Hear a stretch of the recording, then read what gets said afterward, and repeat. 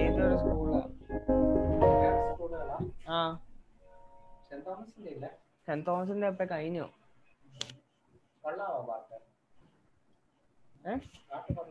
അതിന്റെ ആദ്യത്തെ എനിക്കറിയത്തില്ല. എനിക്കറിയത്തില്ല. ഇംഗ്ലീഷ്.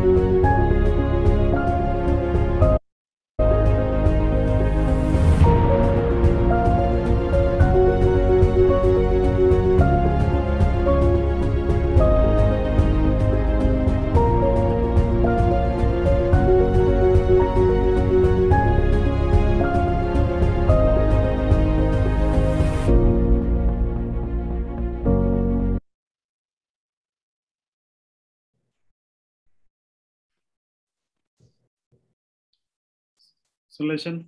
Yes. Please. Yeah. പിതാവിനും പുത്രനും പരിശുദ്ധ റൂഹായിക്കും സ്തുതി ആദ്യം മുതൽ എന്നേക്കും തന്നെ ആമേൻ. നമുക്ക് പ്രാർത്ഥിക്കാം. സ്നേഹസമ്പന്നനായ ദൈവമേ, ഞങ്ങൾക്ക് അവിടുത്തെ മുൻപാകെ എടുത്തു വരുവാൻ ഇന്ന് സന്ധ്യാസമയം അവിടുന്ന് ദാനമായി നൽകിയത് കൊണ്ട് സ്തോത്രം. പകൽ മുഴുവൻ ഞങ്ങളോട് കൂടെയിരുന്നു. ഇന്ന് ഈ ജയമം സ്റ്റഡി സെന്ററിന്റെ ആഭിമുഖ്യത്തിൽ നടത്തപ്പെടുന്ന ഈ ലെക്ചർ സീരീസിൽ പങ്കെടുക്കുവാൻ തക്കവണ്ണം വിവിധ ഇടങ്ങളിലും സാഹചര്യങ്ങളിലുമായിരിക്കുന്ന ഞങ്ങളെ സഹായിക്കുന്നുണ്ട്. സ്തോത്രം. ജയമം സ്റ്റഡി സെന്ററിന് വേണ്ടി സ്തോത്രം ചെയ്യുന്നു. ദീർഘവർഷമായിട്ട് കർത്താവെ സമൂഹത്തിന്റെ വലിയ താളവും അതിന്റെ ആവശ്യങ്ങളും ഒക്കെ മനസ്സിലാക്കി പ്രവർത്തിപ്പാൻ തക്കവണ്ണം അവിടുന്ന് സഹായിക്കുന്നുണ്ട്. സ്തോത്രം. കർത്താവ് ഈ ദിവസങ്ങളിൽ ക്രമീകരിച്ചിരിക്കുന്ന ഈ ലെക്ചർ സീരീസിനെ ഓർത്ത് സ്തോത്രം ചെയ്യുന്നു. സയൻസ് ആൻഡ് ടെക്നോളജിയെ കുറിച്ചൊക്കെ പഠിക്കുവാൻ തക്കവണ്ണം ഞങ്ങളുടെ ഞങ്ങളെയൊക്കെ അവിടുന്ന് സഹായിക്കുന്നു. ഇന്ന് ഈ ലെക്ചറിന് നേർ നൽകുന്ന incredible world of flying machines എന്ന വിഷയത്തെ ആസ്പദമാക്കി ഇന്ന് ഈ സീരീസിന് നേർ നൽകുന്ന ജാസ്പർലാൽ സാറിന് വേണ്ടി ഞങ്ങൾ കർത്താവെ ഏറ്റവും നന്നായിട്ട് ഈ വിഷയം കമ്മ്യൂണിക്കേറ്റ് ചെയ്യുവാൻ തക്കവണ്ണം സാറിനെ സഹായിക്കണമേ. ഇതിൽ പങ്കുചേരുന്ന കുഞ്ഞുങ്ങളെ, പ്രത്യേകിച്ച് മറ്റ് നേർ നൽകുന്ന എല്ലാവരെയും വാഴ്ത്തും. നേർ നൽകുന്ന അഭിമന്യ തിരുവേനിക്കായി, ഡയറക്ടറായി പ്രവർത്തിക്കുന്ന ജെയിംസൺ അച്ഛനായി, മറ്റ് കമ്മിറ്റി അംഗങ്ങൾക്കായി സ്തോത്രം ചെയ്യുന്നു. ഇന്നത്തെ മീറ്റിംഗ്, ഇന്നത്തെ ഈ സെഷൻ ഏറെ അനുഗ്രഹപൂർണ്ണമായി തീരണമേ. ഞങ്ങളുടെ കുഞ്ഞുങ്ങളുടെ കർത്താവിയുടെ മുന്നോട്ടുള്ള വളർച്ചയിൽ, പഠനത്തിൽ അവരുടെ സംശയങ്ങൾ പരിഹരിച്ചുകൊണ്ട് കർത്താവെ സയൻസ് ആൻഡ് ടെക്നോളജിയിലെ പുത്തൻ കർത്താവെ കാര്യങ്ങൾ, അതിന്റെ ദർശനം ഉൾക്കൊണ്ടുകൊണ്ട് കൂടുതൽ കാര്യങ്ങൾ പഠിച്ച് മുന്നേറുവാൻ തക്കൊണ്ട് അവരെ സഹായിക്കണമേ. അവരുടെ തുടർന്നുള്ള ഭാവിയുടെ എല്ലാ കാര്യങ്ങളിലും അവിടുന്ന് കൂടെ സഹായിക്കണമേ. ഈ മീറ്റിങ്ങിനെ അവിടുന്ന് അനുഗ്രഹിക്കണമേ. പ്രാർത്ഥന കേട്ടതിനായി സ്തോത്രം. യേശുവിൻ നാമത്തിൽ തന്നെ ആമേൻ.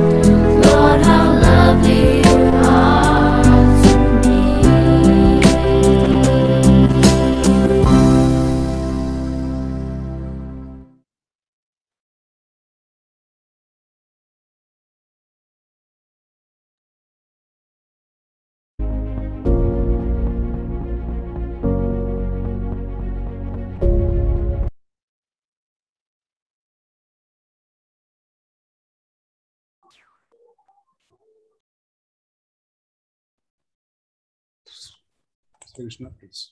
Please. Yes. Thank you, sir. Gaining knowledge is the first step to wisdom, but sharing knowledge is the first step to humanity. Good morning, one and all present here. My name is Sri Krishna Satyajit from Rajagiri Public School, Kalamashiri. It is my pleasure to welcome you all to this fabulous lecture series organized by the JMM Study Center. On this auspicious Friday, I'm honored to welcome Mr. Jasperlal to this platform to share his knowledge on the science behind flying machines. Mr. Jasperlal is the former group head of the propulsion group at the Vikram Sarabhai Space Center of ISRO. Being a bright man with a futuristic attitude, Mr. Jasperlal is one of the most experienced in the field of solid rocket propulsion. He graduated in aeronautical engineering from the ST in IIT Bombay and completed his post-graduation in aeronautical engineering from the prestigious IIT Madras. After a stint in private industry, Mr. Jasperlal joined VSSC in 1984 and retired as a senior scientist in 2017. His main work in VSSC was in the field of solid rocket propulsion. He has contributed to the design and analysis of the propulsion systems of the ISRO satellite launch vehicles, the ASLV, PSLV, GSLV, and also the GSLV Mark III. He has applied and research in propulsion systems and established several research and development facilities in ISRO. He has about 30 international publications, and he is also a life member of the Aeronautical Society, the Astronautical Society, and the High Energy Materials Society of India, and also a fellow of the Institution of Engineers. I would like to thank Reverend Dr. K. Jameson, the Associate Director of the JMM Study Center, and Dr. K. N. Naina, a former outstanding scientist of ISRO and the convener of the program, for organizing this magnificent lecture series on science and everyday topics. Dr. D.P. Sivadas, a VSSC scientist, for answering all our doubts towards the end of the lectures, and all the technical and media team behind the screens, ensuring a good and disturbance-free lecture series. Last but not the least, I'd like to thank all the teachers and parents for encouraging and motivating us to attend this amazing lecture series. I welcome our Honorable Principal of Rajagiri Public School, Reverend Father Verghese Kachapalli CMI, who will be attending the lecture series along with us. I'm sure that the spark Mr. Jasperlal ignites in our minds will not be extinguished quickly. Rather, it will be the main force that will drive our lives to imagine and explore a time when we will be flying across the globe in flying cars. And I'm sure all the students are eagerly waiting for the lecture series to start. So, once again, a very warm welcome to everyone present in this lecture series. Sir, the stage is yours. Okay. Thank you very much, Sri Krishna, for your very nice and kind words of introduction. And at the outset, I would like to thank Nainan sir for this opportunity, the opportunity that I got today to interact with a large number of students. I am extremely grateful to Nainan sir. And as you would have understood by now, I had the honor and pleasure of working in the same organization as him for about 30, 40 years. And let me slightly elaborate. I've been a member of many of the committees where Nainan sir has been the chairman. So I must at least now tell him it has been a most pleasurable experience. Many of these committee meetings, especially failure analysis committees and all, intense pressure he will be working on that. Never he has chaired a meeting without a smile. Always the smile on his face. Never I have seen him losing his temper, and always humorous. Under the extreme pressure, he'll crack jokes. So it's an honor to be here today, and I'm extremely happy that he brought me here today. And I'm extremely thankful to JMM Study Center and HMR and these officials for such a wonderful work they have been doing. I've been listening to many of the lectures so far. And I understand also, so it's a wonderful program, whatever they have been doing. So I really take this opportunity to wish all success for the future endeavors. And let me also welcome and thank all the students who are present today. It's a pleasure to be with you people today. And I do hope that you are enjoying and learning from today's lecture. And I would like to now start off by sharing my screen. Shall I go ahead with share screening? Yes, sir.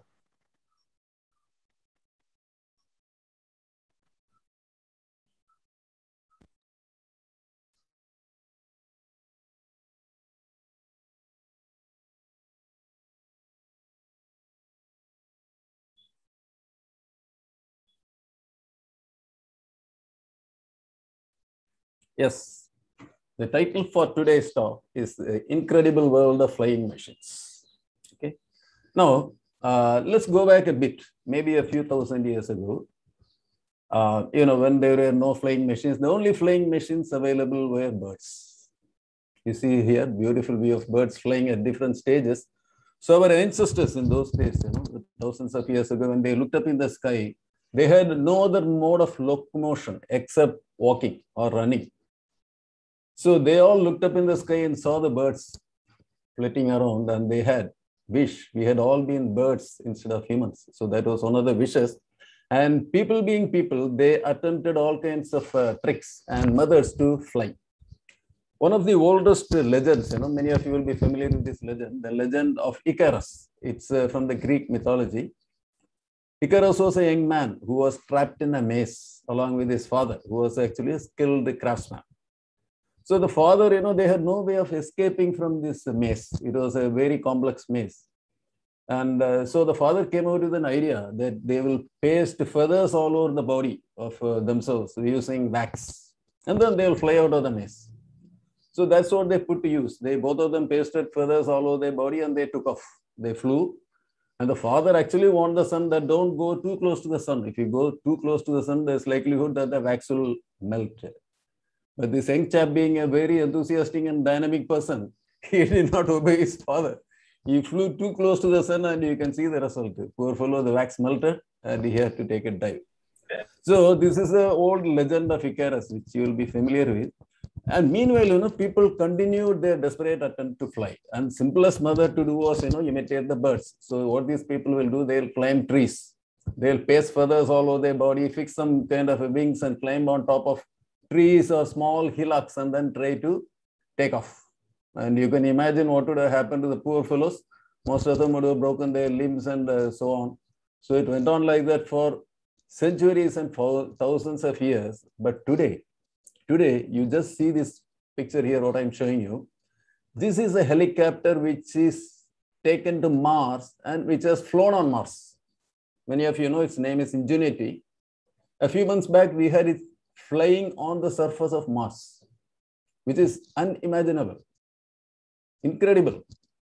So how could we do all these things? How could the humans do all this from a helpless state where we were bound to the ground with our flight to a stage where we are able to go to another planet and operate flying machines there? So it's really an incredible journey. In the short time available, I'll try to give you an exposure to this whole picture. A little bit of technical things only, and most of the talk I'll try to keep it general so that the whole idea is to get you interested in it and make you understand the basics, okay? So there are basically two kinds of flight possible. Now you can imagine very well, you can float. If you are able to float, flight is possible. So what can float actually? Anything lighter than air. Now you already studied in your school that if you have hot gas, it will rise. So if you take a balloon, actually you take a balloon and fill it with hot gas, or you pump it up with hydrogen or helium, which are all lighter than air, and allow them free, they will fly. You see here, beautiful flight of balloons, which are probably filled with helium or hydrogen. I'm sure that many of you people have done this, when you have gone to fairs or to exhibitions and all that, your parents would have purchased some balloon and given to you in your hand, and you happily, proudly carried this balloon along. And then sometimes you would have released the balloon. And the balloon would have kept on rising, and finally disappeared from your view. So where did this balloon go? I'm not addressing now. I would like you people to spare a few minutes to think about it after this lecture. You please go home. Just think what happens to a light than air balloon when you release it, okay? So that is how you achieve flight. When you release something lighter than air, it continues to fly or it rises. Now, this whole thing was put to use, or rather in 1783, in the year 1783, the first successful lighter than air balloon flight was achieved. So you see here a picture from those historical times in the year 1783, when a hydrogen balloon was released in the air. This happened in France. And they followed the path of the balloon. You know, the people on horseback followed and they chased the balloon. It flew for 21 kilometers. And then it began to sink. Somewhere the hydrogen obviously leaked and the balloon began to sink over a village. And you can imagine that was about 250 years back. The villagers got terrified and they came out with all their weapons. You can see here, the fellows are carrying an axe, pitchfork, spear, knife, and even the village dog has joined the mess. Even you can see a dog attacking the balloon. All of them together tore the balloon to pieces. So that was the first lighter than air successful flight. And in the same year, 1783 was a very successful year for balloon flight. The same year, the first hot air balloon was flown. And the very first passengers who flew in a hot air balloon actually were a chicken, a pig, and a duck. They put these three things in a container below the balloon and allowed it to fly. It flew for around 9 kilometers and then came down. The same year, in December of 1783, the first humans flew for a short distance. So that was the first flight when humans really left the earth and actually flown. Okay, that was a balloon flight. And balloon flight continued to be practiced in the next 100, 200 years. And I'm sure most of you know a very famous science fiction writer called Jules Verne, a fantastic writer. In fact, most of his science fiction has come true by now. He has predicted going to the moon. He has predicted flight. He has gone, you know, you might have even read the 20,000 Leagues Under the Sea. So many books he has written. Most of them have come true. So here, this was a very adventurous, beautiful book, which I have read long back. Many of you would read also. 5 weeks in a balloon, where they have a hot air balloon. And 3 men, you know, go in a carriage, which is hung below the balloon, and they travel all over the world. It's a beautiful book. And if you get the time, please do read it. It's just a suggestion from me. And so balloon flight continued in the next 200 years. And then we came to a stage, you know, around 1900, where we had airships. It's a beautiful machine. You see here, it is much longer than a ship. It is anchored to a ship. You can see that here. And it's very long and graceful. They fly around 150, 100, 150 kilometer per hour speed. And, you know, they beautifully move. And they used to carry passengers. You can see that on the front left side. On the bottom, you have a box-like structure where it's a cabin, passenger cabin. And they were operating from Europe to America and so on. So this thrived actually in the first half of 1900s. In fact, up to 1935 or so, when they had a major accident when this was actually discontinued. But even today, people do come out with the occasional airships and people fly it. It's a graceful thing. Today also it is flying occasionally. So whatever I've been telling you so far is about lighter than air flight. Now let's look at what is, okay, on last slide on that one. Nowadays also, you will be occasionally seeing, you know, cross-country racing, where people fly hot air balloons all over the country. I've seen in Trivandrum itself about a few years ago, so many of them landed in Chandrasekhar Stadium and then they took off. So it's beautiful to see how these hot air balloons fly. Okay. Now let's have a look at heavier than air flight. So how is it possible if you want to fly and you are heavier than air? This picture is one of the most popular and most well-known picture. I don't have to explain it. This is the first recorded flight, 1903, December 17. The location is Kitty Hawk in the USA, and you have the Wright brothers, Wilbur Wright and Orville Wright. And so here you see one of those guys lying down on the plane, biplane. This is called a biplane. There are 2 wings. And you see the other guy standing on one side. He was supporting, in fact, the aircraft, the wing side, without it should not fall down. And now he has let go of that one. And they flew for about 120 meters. I'm sorry, 120 feet. They flew. The first flight was for a distance of 120 feet, and they were barely above the ground, maybe around 10 feet above the ground. So that is how heavier than air flight started. This was the most defining image of human flight, 1903. And so let me take a minute to explain to you how this mechanism or how flight actually happens. Now, if something has to remain in the air, like this small airplane, for example, the weight pulls it down. So you see here weight acting towards the ground. And as you all know, if you try to run through air, or if you stay static and air flows past you, you will be trying to push back. Air will push you back. That is known as drag. So in this picture, you see two arrows. One is weight pulling you down and drag. If you start moving, the drag will keep you pushed back. So in steady flight, you have to overcome these two forces. Simple as that. Now for overcoming weight, we have to generate lift by some means. And to overcome drag, you have to generate thrust, which gives you a forward motion. So this is the simple mechanics of flight. And this is the equilibrium diagram when in steady flight. And how is this done? Now, most of you people would have flown kites, right? I'm sure that in vacation time, if people have gone to the beach and flown some kites, or in your hometown, you have flown it. I have also done it a lot of times and thoroughly enjoyed it. And a kite you are flying, with a string. And kites can generate enormous amount of lift. I'm sure that, many of you will be aware of this incident, which happened just a few months ago.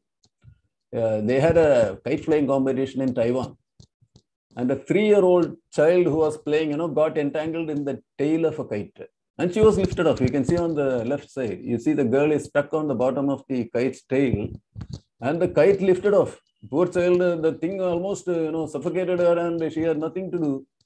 People luckily saw that this is going on, and they became desperate, and they took desperate measures. And in a few minutes, luckily, they were able to bring down the kite, and the girl was taken to safety. So this kite could fly with the weight of this child and still lift to the skies. So how does a kite generate lift? Simple. Whatever I've been telling you. The wind comes and you put a kite across it. The kite has a tail for stability. Gravity, of course, pulls it down. Drag acts back. And because of the wind flow, there is a lift getting generated, acting up. And there's a tension of the string is actually at an angle. The tension of the string actually is counteracting the resultant of lift and drag. So the whole thing is well balanced, right? I hope you understood that one. Now, how lift is generated in an aeroplane?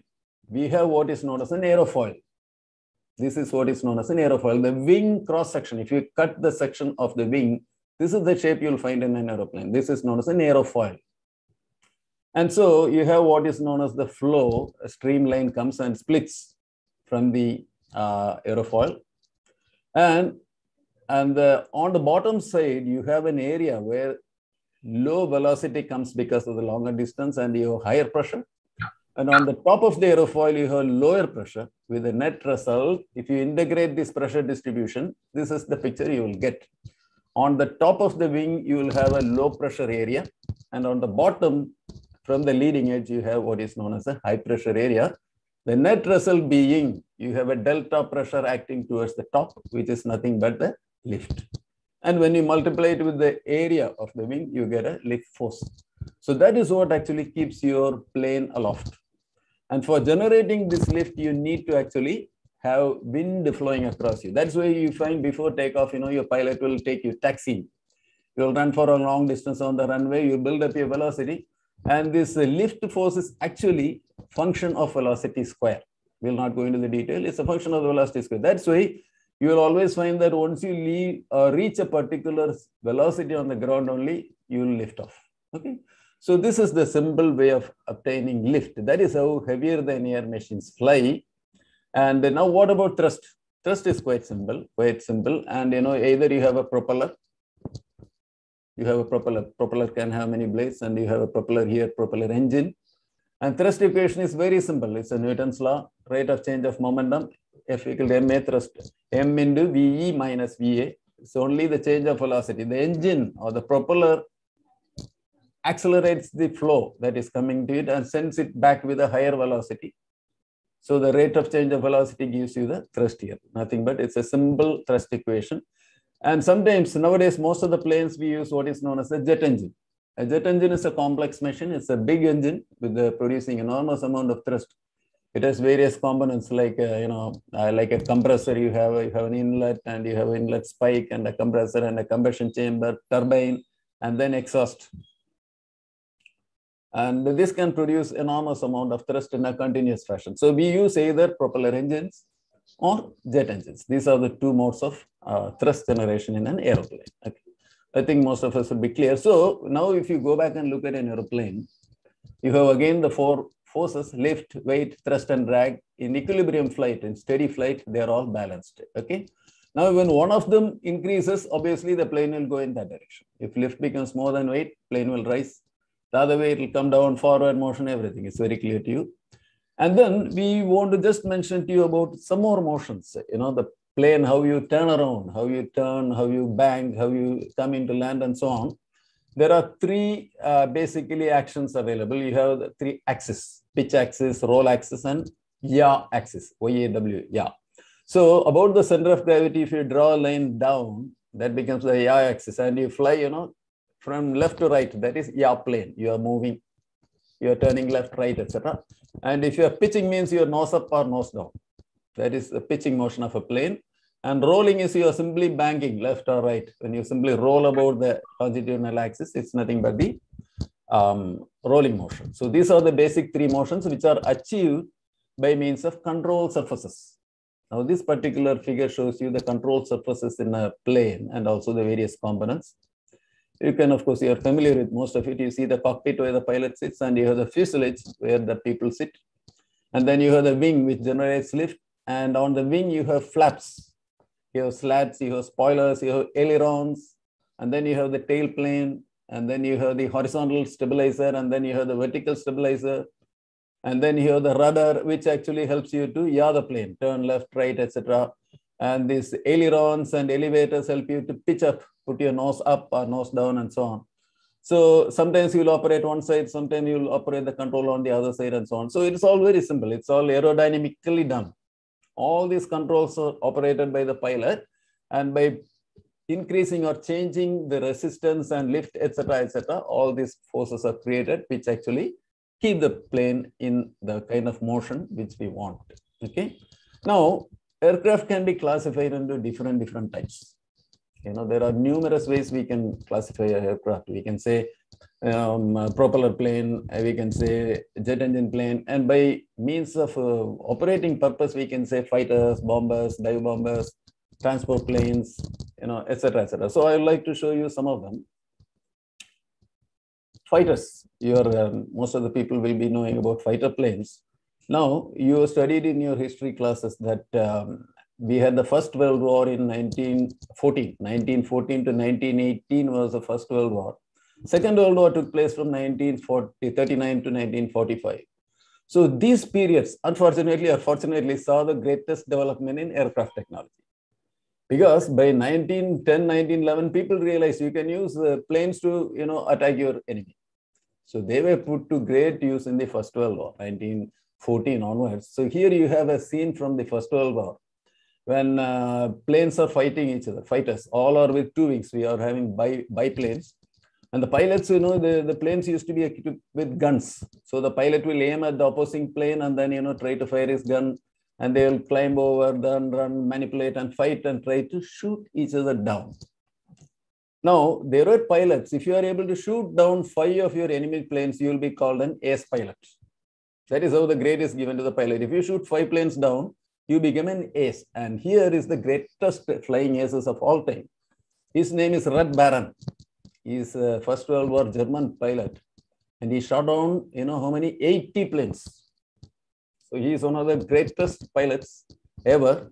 First World War pilot. And unfortunately, he perished at the end of the First World War, around 1918 or so. Red Baron. His actual name is something else, but he is known as the Red Baron. Okay. So that was the fighting missions of the First World War, how we used to do.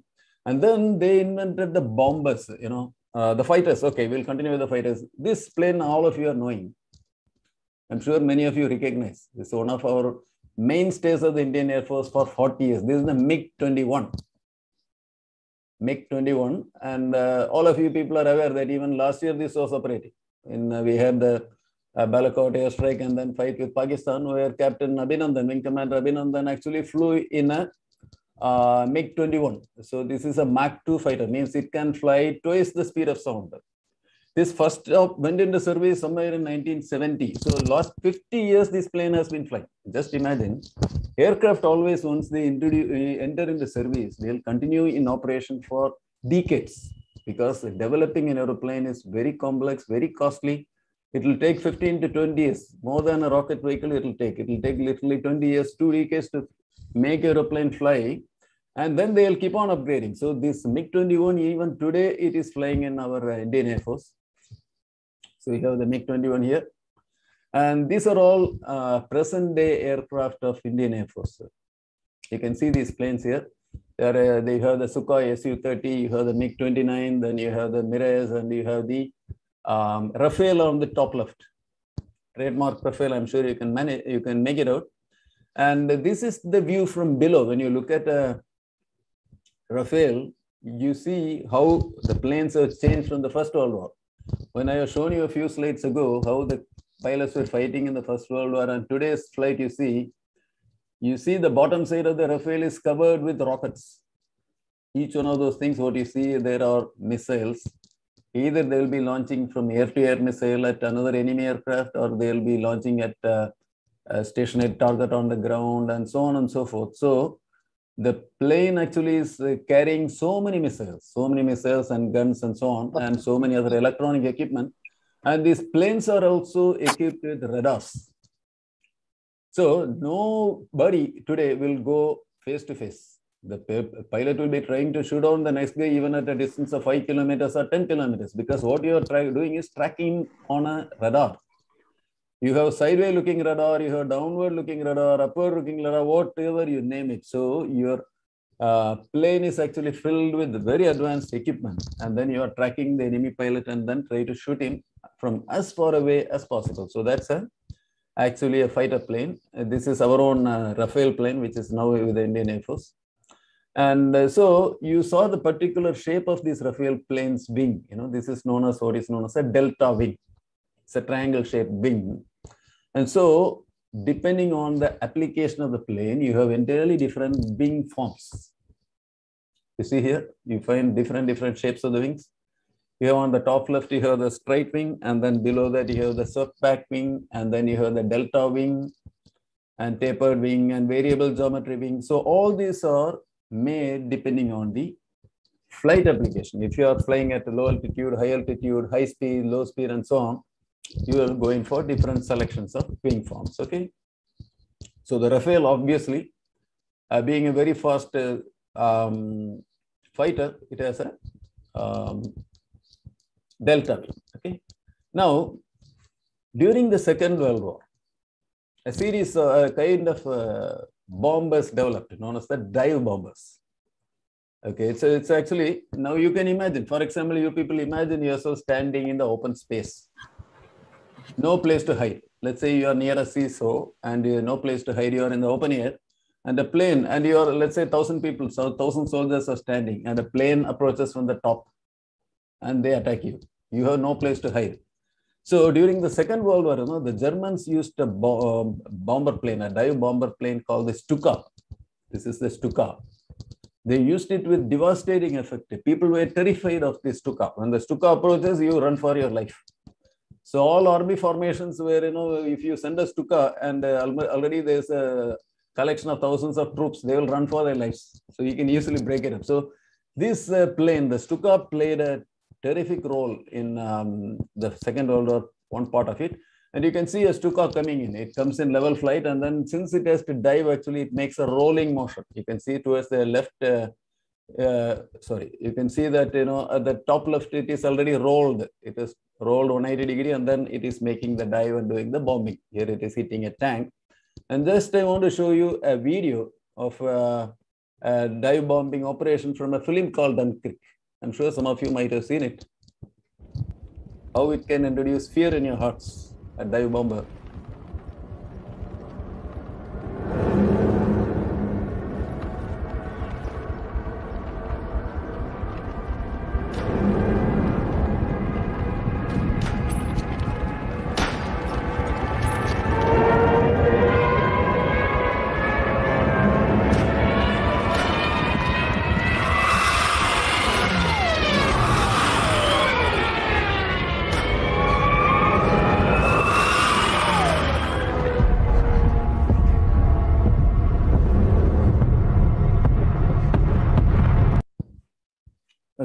So the same Second World War, they started, attacking ships. The ships were also attacked using this kind of dive bombers, using suicide bombers. Especially the Japanese were doing it. Japanese did it. So I'll just like to show you a real footage where a dive bomber attacks a ship and sets it on fire. This is actually 1944. With the homeland in danger of invasion, the Japanese High Command turns to a desperate new tactic. On the 25th of November 1944, a lone Japanese bomber closes in on the USS Essex. Its pilot is part of a new force, the Special Attack Corps, Kamikaze.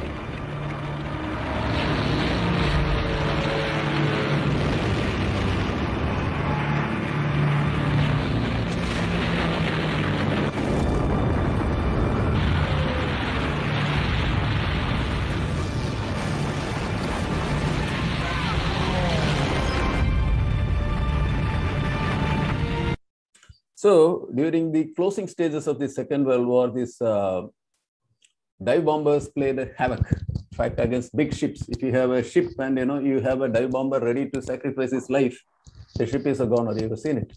So that's how they use dive bombers. Nowadays, actually, dive bombers are hardly there. I don't think there's any operational dive bombers. They are not in the strategic consideration.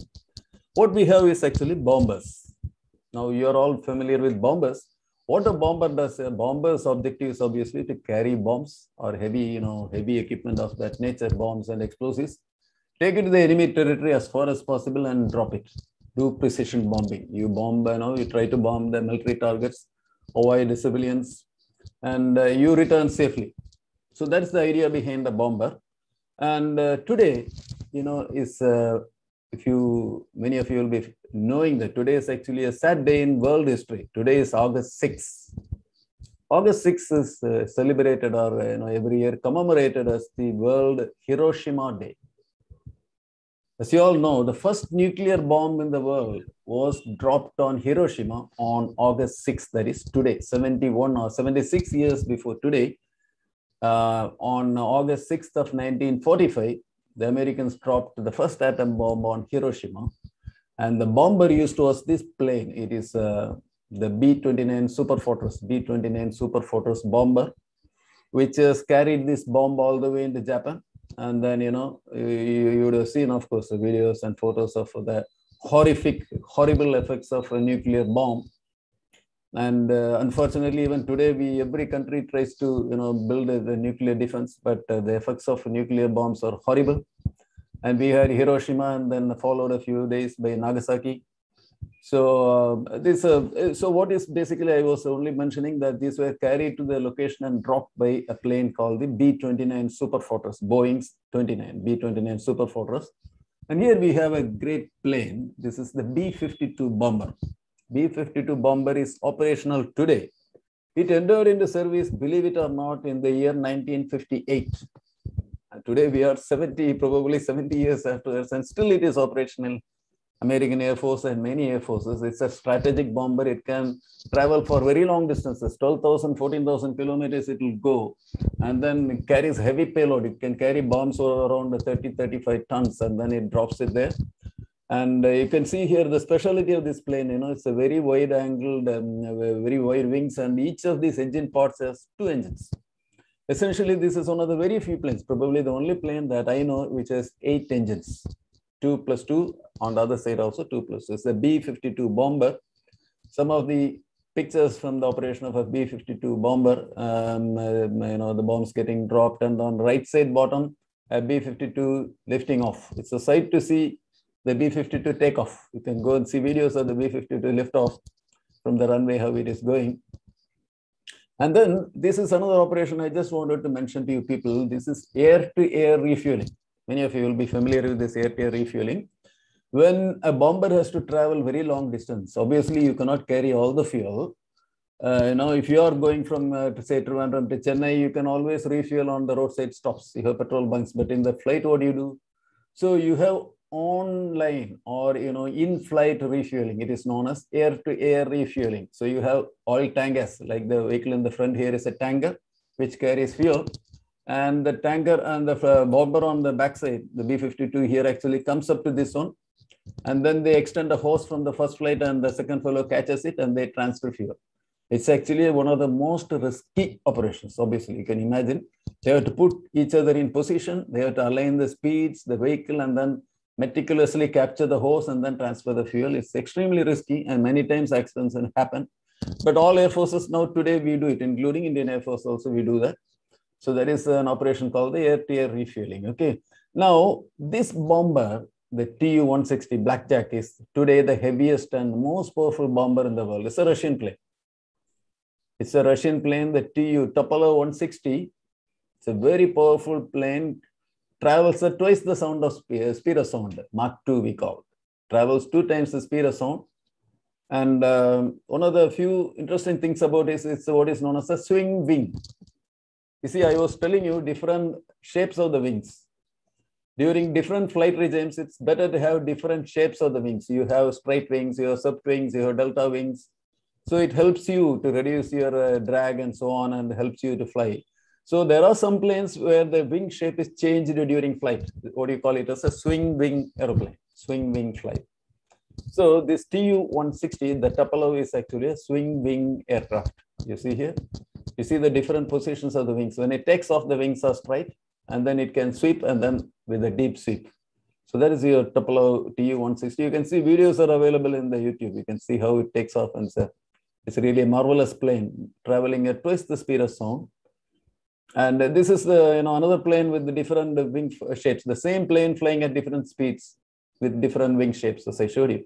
On the bottom is at a low speed flight, and you can see the wings are straight, and then high speed, and then very high speed. So this is how the wing shapes change. And then there are planes called STOL/VTOL, short or vertical takeoff and landing. Now, many times you have seen, you have aircraft carrier, which you have seen the news yesterday, 2 days back, you have seen our own INS Vikrant. INS Vikrant, India's first indigenous home-built aircraft carrier, has been launched for trials. So it is, going around in the sea. And so these aircraft carriers carry aircraft on top of them. And then these aircraft are actually launched from the ship. So if you have actually a 1 kilometer, 2 kilometer, 3 kilometer runway on the ground in an airport, you cannot afford that in a ship. So you have short runways. So you have to take off from the short runways. Many a time you have to lift off from the static position itself, like a helicopter and so on. So these are known as short bar vertical takeoff and landing planes. Okay, so here you have an aircraft carrier. You find around 100 planes are there. In fact, many of the aircraft carriers carry more than 100 flights. And they will be launched one by one. One by one, they will be launched into operation. Suppose you want to launch it at some other country, you will take this aircraft carrier close to that country's shore, and then these planes will lift off one by one and then go, and then again come back and land there. It's a fantastic pilot ship. How I was fortunate to once climb. Originally there was an INS Vikrant in our Indian Navy. It was a British-built ship which we purchased, and then we used it for about 30-40 years. Now it is decommissioned. So I was fortunate to board that ship and go inside. And there are certain legends about the pilots who used to fly from the INS Vikrant. The original, I was told about one pilot who, when he took off from the runway on the top of the ship, the plane actually fell down. They could not climb, it just fell right down. And the ship is actually moving. The ship is actually moving, and this plane went right below the ship. And the pilot, being a pilot, is having so much control on his mind. He did nothing. He didn't try to eject or anything, because otherwise he would have ejected over onto the ship and hit the ship. He waited for the ship to pass, and then he ejected and came back safely. So these are the legendary stuff that actually planes and pilots are made of. So this is an aircraft carrier. We have short takeoff landing aircraft, and here we have a typical helicopter of the Indian Air Force. You lift off, and helicopter has a top rotor blade, and you will see also a tail blade. A tail on the left side, you find the tail rotor. So you have a rotor on the top and a rotor on the left. Okay, so to counterbalance the rotation. you can imagine what will happen if the tail rotor was not there, the plane will swing back. When the helicopter rotor swings in one direction, the plane will react in the other direction. So to counter that, always you will have to have a long tail plane, and then you will have a rotor on the tail. Okay. And this is another kind of a short takeoff airline where you are actually swiveling or rather rotating the engine itself. So the thrust plane becomes vertical straight away. So you have many other aircrafts which are very good, specifically designed for ships like the Harrier jump jet, and there are many planes. You can check it up. So this is another type of aircraft what we have. And then of course the commonest form of aircraft what we have, the transport planes. Now transport, I was very interested to read recently that Tata, JRD Tata was the first person who piloted an Air India plane. That time it was known as the Tata Airlines. In 1932, 100 years almost before today, he flew from Bombay to Rawalpindi or somewhere like that. So this was the plane which was used. It's a single engine propeller plane. It's made by a company called de Havilland, single seater and carried luggage. So from that plane, today we have a variety of big transport planes. On the top left, you have Boeing 737. On the top right, you have a Boeing 747, known as the Jumbo. And then on the bottom left, you have what is known as a Lockheed TriStar. You can see a Lockheed TriStar has a different engine configuration. Do you notice that? Please look at the engines of these planes. On the top left, Boeing 737 has two engines. On one wing, one engine. On the right side top, Boeing 747, which is a much heavier plane, you find two engines on each side. So it's a 4-engine jet. And on the Lockheed TriStar, on the left side bottom, you find one engine on the tail plane. It's a TriStar, 3 engines. So 2 engines, one under each wing and one over the tail plane. So that's another positioning of the engine. And on the right side, you have the biggest aeroplane today, the Airbus A380. Airbus 380 can carry about 570 passengers. So like a floating city, you can call it, 570 passengers. It's a massive thing. It has a takeoff weight of almost 550 tons and so on. It's a huge aeroplane. Today, it is the heaviest and the biggest passenger plane in operation. So these are transport planes. And then we come to a magnificent plane, the Concorde. Many of you would have heard about Concorde. It is the only supersonic plane, one of the 2 supersonic planes which have operated ever, passenger transport planes. There was a competitor, which was a Russian plane, Tu-144.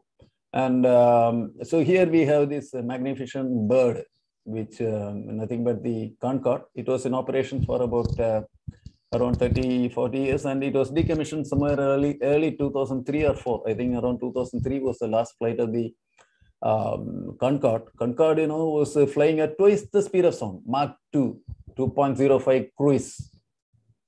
So when this plane flies over the countries, it will create sonic booms. Many of you who are living in cities would have heard sonic booms.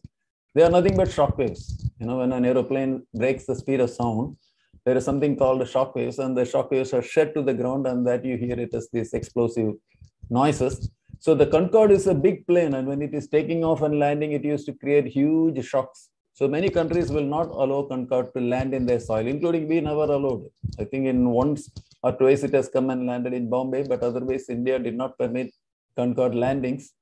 So it used to regularly operate between USA and Europe and so on. So I would like to just show you one magnificent takeoff video of a Concorde. So you get the power and the beauty of the flight of a Concorde. There she's rocking. There's the smoke.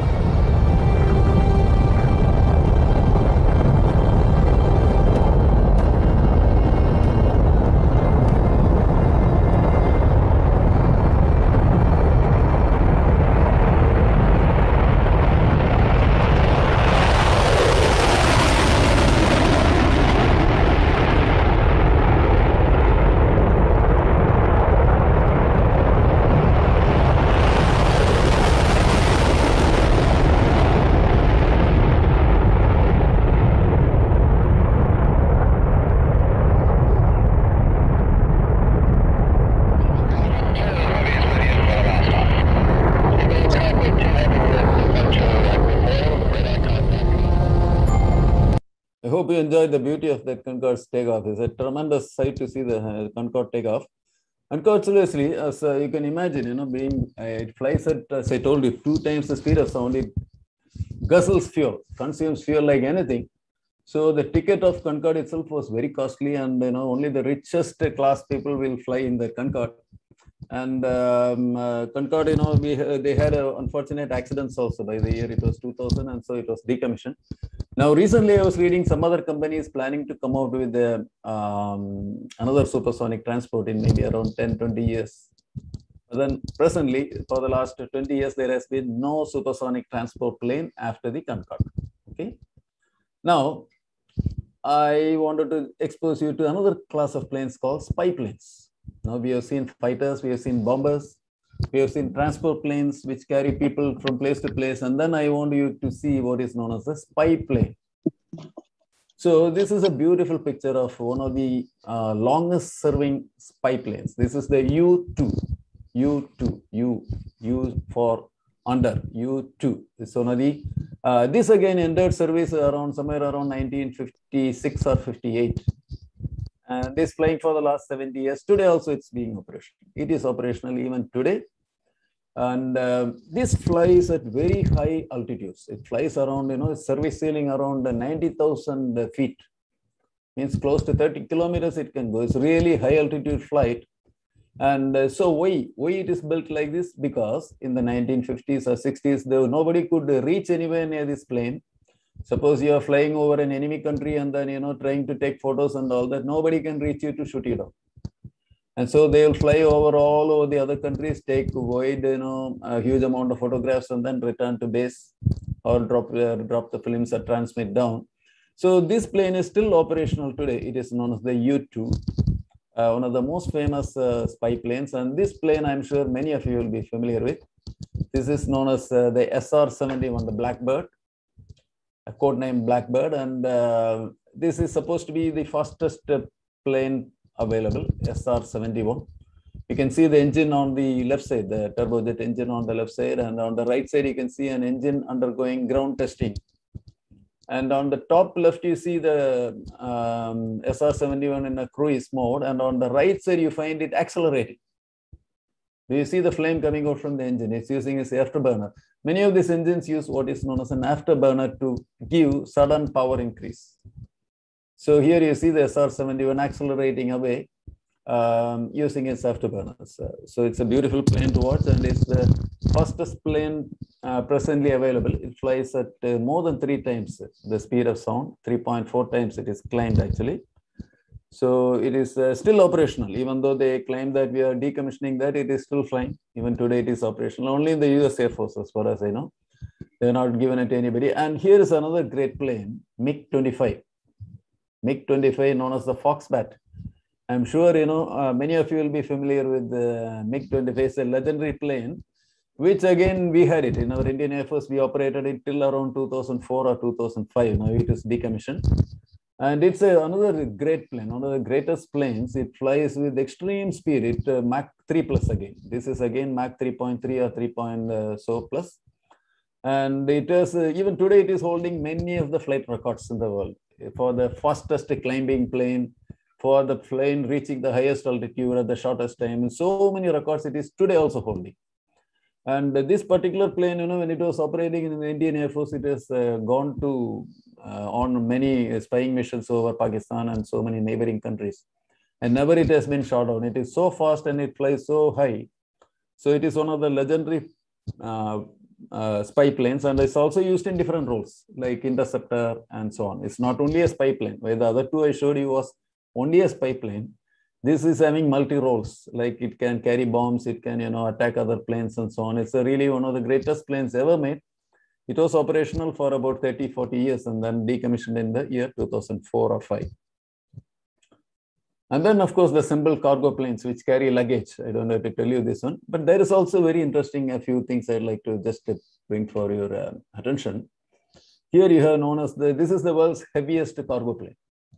It is a Russian plane called AN-225, Mrigya, AN-225. You can see 3 engines on each side.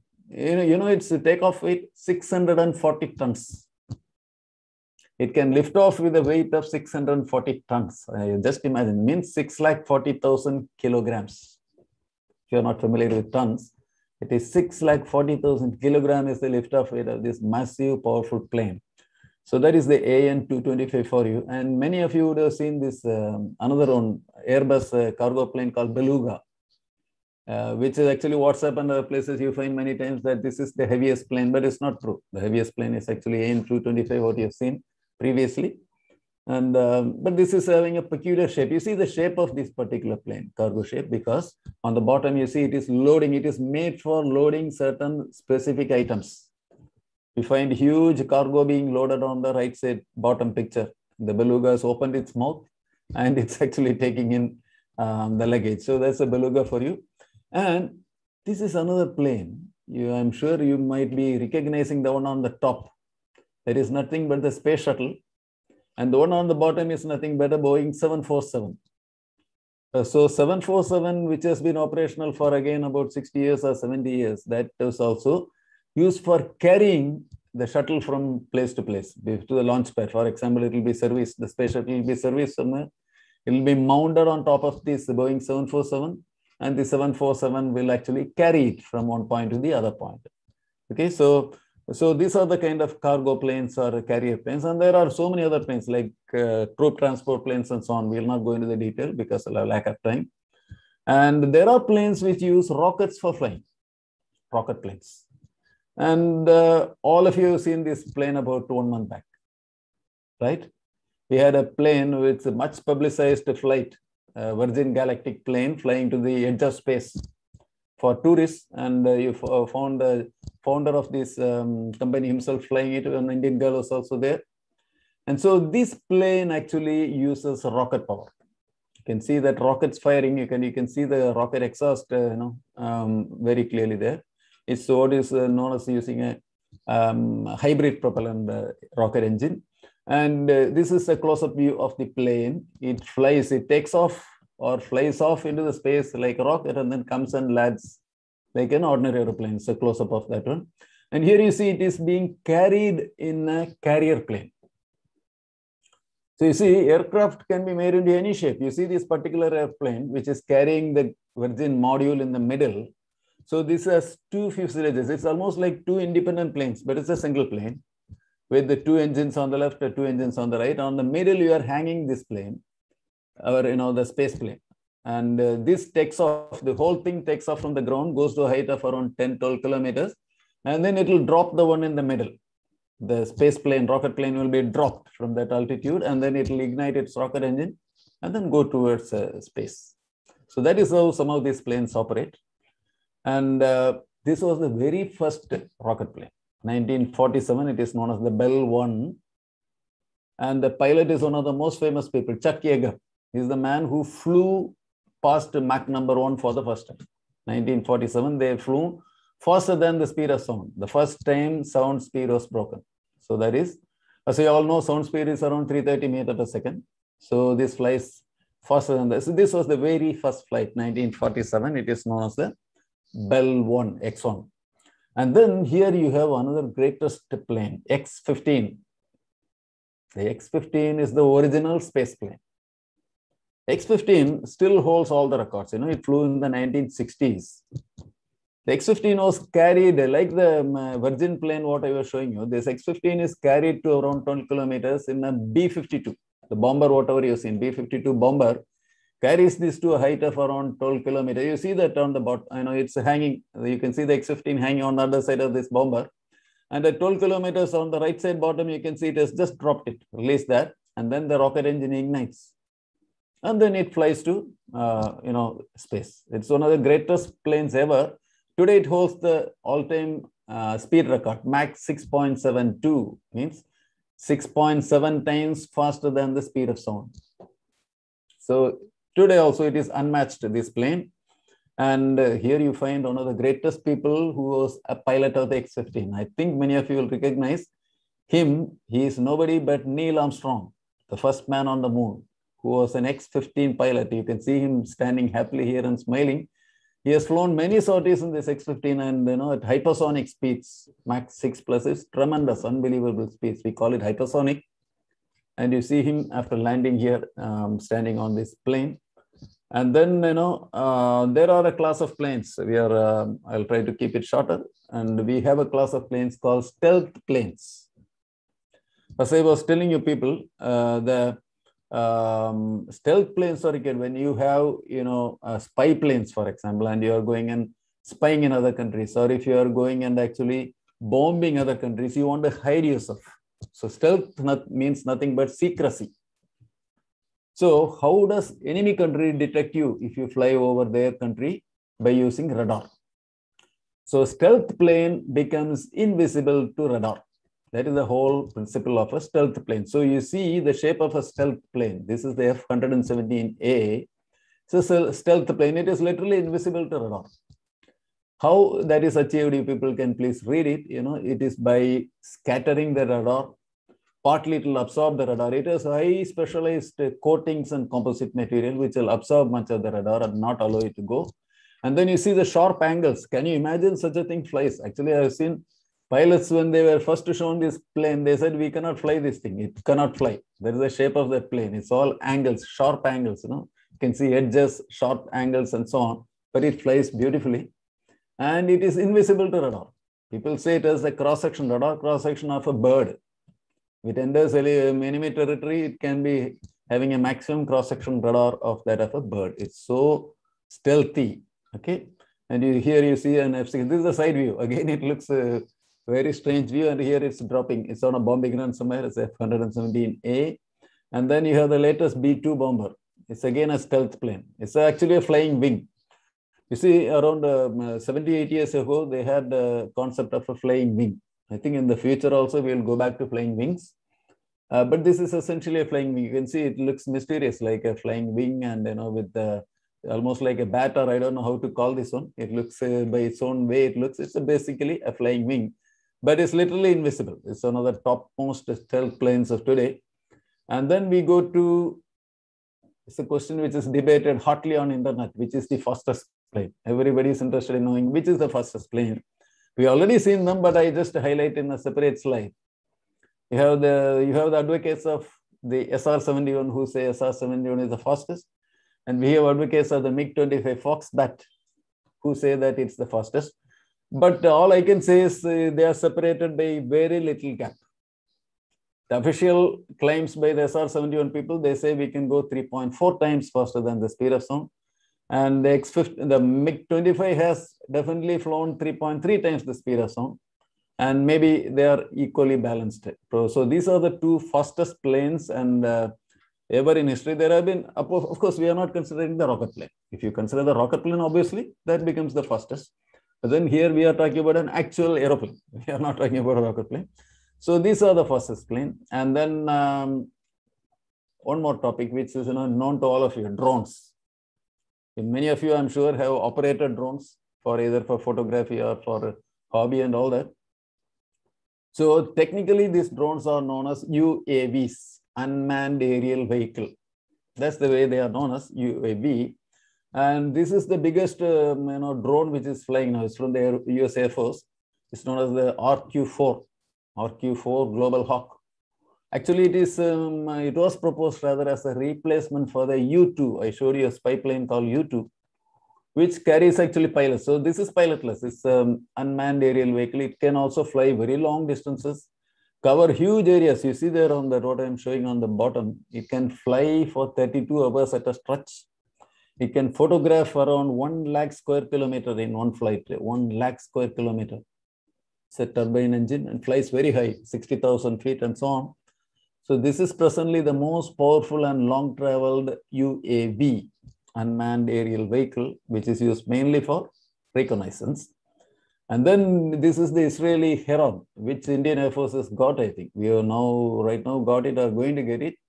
It's a propeller-driven drone again. It's again an UAV, and it can stay afloat for 50 hours. 50 hours it can fly and then, spy over the other countries. And this is another view of the same Heron. And I want to show you a wonderful, beautiful plane. This is, again, it is known as a Sapphire. What is the difference? This is also UAV. It's also an unmanned vehicle. You can't even make out there's a plane there, right? Can you make out? It's It's a fantastic plane. You see the design of that with a very long wingspan. The peculiarity is it is solar powered. Totally powered by solar. There are no engines otherwise. It's two propellers are driven by solar power, no fuel. And it can remain airborne. The record is with it 26 days. It is flown and then remained airborne for 26 days before next landing. So, you can't see it. First of all, you can't see it. It can fly anywhere it wants. It requires no fuel, no servicing, nothing, no pilot danger, and it can take as much data it wants. It can carry any equipment. So this is one of the presently operational with the French people. Actually, Airbus people developed this one. It's known as the Zephyr. But I was really amazed at the beauty of this plane, how it is. It's like a thin line. You can't make out the body of the plane. It's so wonderful. So that is what is a drone. And then, of course, the simple drones, which many of you would have flown, which in wedding functions and, now everywhere without drones, you cannot live. Suppose there's a disaster, you send a drone. If you want to photograph a crowd, you send a drone. You want to manage a crowd, you send a drone. You want a wedding, you want to use a drone. So these drones usually have 4 propellers. Unlike the other planes, which have 1 or 2, typically from operational reasons, what they concluded having 4 gives you the best balance, the best way for it to move, maneuverability, and so on. So these are all the last 4 or 5 planes that I have shown to you. This is also an aircraft only. These are all known as UAVs or unmanned aerial vehicles. Basically, you can call them drones. Probably one of these days you can buy these and operate these drones. Now they are so commonly used. And then one of the future requirements, which surely those of you who enter this field of aircraft, because now we are very much bothered about pollution. We are all of you are knowing about global warming, climate change, and so on. Aircraft industry is also contributing about 5% of the gases which are generated. Greenhouse gases, 5% of this is generated by the aviation industry. So there's an effort actually to remove fossil fuel. We want to remove fossil fuel so that pollution from the aircraft industry can be removed. And for that, of course, you have what is known as solar planes. This many of you will know this plane. This is known as the Solar Impulse. On the top, you find this elegant and beautiful plane. On the top, you find completely solar cells, which actually generate electricity and which are actually stored in big capacitor banks. And then night also they power the engines. You can see the propellers on the front, and the solar power is used. And the night also they fly. Day and night makes no difference to it. It flies, and then because it stores the power and then uses it in the night, and then flies well over the clouds. And they made a circumnavigation of the Earth. You will remember that around 5-6 years back. This particular plane came and traversed India also. They came all over the world and then returned back in about a month or so. So it's a beautiful plane called Solar Impulse. And then there are certain planes which are now under development, which use hydrogen fuel. Hydrogen fuel. It's very difficult, but this is the Boeing H-4. What do you call the Boeing H-4? It's an experimental aircraft which is used using hydrogen as a fuel, and sometimes they use hydrogen as a fuel cell for powering. But this we recur in the future, because in the future, obviously, we cannot continue using fossil fuel. We cannot use. So we need to find alternatives to fly our aircraft, and maybe solar power and then this hydrogen power and so on. We'll have to work more on that one. And finally, I come to the final topic of the day. It is the hypersonic planes, the planes of the future, because we always want to fly faster and we want to reduce travel time. Now, you can see that between 2 continents or between 2 countries, we are always attempting to reduce the travel time. We have cut it down by hours. Today, maybe from here to USA also, you take 10 hours, 12 hours, 14 hours, and so on. But if you can fly much faster, suppose you can go hypersonic speeds. Hypersonic, typically we mean Mach number 5, meaning you fly 5 times the speed of sound. So if you can go at Mach number 5 and so on, you can cut down the travel times like anything. So people are always working towards developing hypersonic planes. And so this is one of the experimental planes known as the NASA X-43. X-43 travels at around Mach 6. It flies 6 times the speed of sound. It's an experimental aircraft. Nothing has become operational so far. And ISRO also has carried out, our own studies on this kind of a vehicle. And the main difference here is actually the combustion. We will not go into the details, but the combustion inside this engine takes place in supersonic condition. The combustion itself takes place under high velocities, more than the speed of sound. You know, I have shown you the jet engine schematic earlier, and the fuel is injected and air is taken in and then it combusts actually. Here, the whole phenomena, the air is not slowed down. It is slowed down only limited way. It's slowed down to still higher than the speed of sound and then combustion. So the net result is you are able to fly at enormous speeds, at hypersonic speeds. So these are all future developments. Probably your generation, you people, when you get a chance and if you choose this field, you will be working on this kind of subjects, using lack of alternate energy planes and then hypersonic planes and so on. So there are a number of challenges. I'm not listing out the challenges for you people here. There are especially a number of challenges facing you in the field of aircrafts: reduce pollution, they reduce sound, increase the speed, and everything like pollution avoid, etc., etc. Maybe in future times, when you get times, you people, those of you who enter this field, can work on these topics. So with this figure, I come to this conclusion of my talk. So before I close off, let me tell a few things. Once again, I say that I'm extremely thankful for getting this opportunity, for interacting with such a team of youngsters. And I take the opportunity to wish all of you a very successful, bright future. And in whatever career you people decide to pursue, I hope some of you will enter into the area of aeronautics. And I also wish the JMM Study Center a great future. They are doing a wonderful job. Please continue to do that. Thank you very much.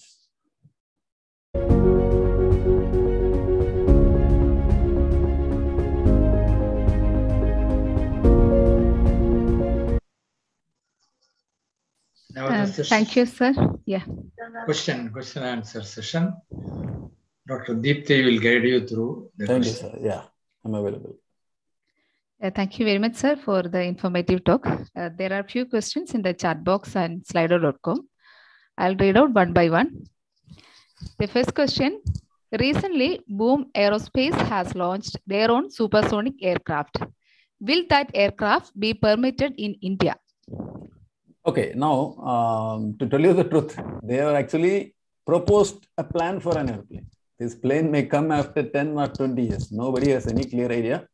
They want to make an aircraft and then fly a supersonic plane, and hopefully it will enter service, if at all it is pursued to that level. And maybe in 15, 20 years, they'll come out with the aeroplane. And yes, maybe depending on the size and the kind of disturbance it creates, perhaps it will be permitted. I hope so. I hope so. But it's still on the drawing boards. It's waiting for funding and it's going to take a long time, maybe around 20 years. Yes, please. Next one. Yes, thank you, sir. The next question: what are the precautions taken if an aircraft overruns the runway? Well, you'll be in trouble. whatever precaution you take. You saw that last year in Kozhikode, what happened, I think nothing much can be done. Unfortunately, nothing much can be done. And I told you the interesting case where a pilot ran off INS Vikrant, where he managed to survive because he kept his cool and then waited for the airplane, the ship to pass over him and then ejected. So he survived. But if you are overshooting a runway, most of the runways, especially in cities, they have boundary walls. And Kozhikode is separate because it's like what you call a table kind of a runway. So you fall down and ditch. Otherwise, you will end up ramming into either a boundary wall or some kind of a ramp or marshy place and so on. So it's to be avoided. We have to take all efforts. And sometimes when they are about to overshoot, they'll try to lift off again. If runway length is available and the speed is not come down so much, many pilots at occasions will try to take off again and then come back for another attempt. So that's it. So try not to do that. Next one, please. Next.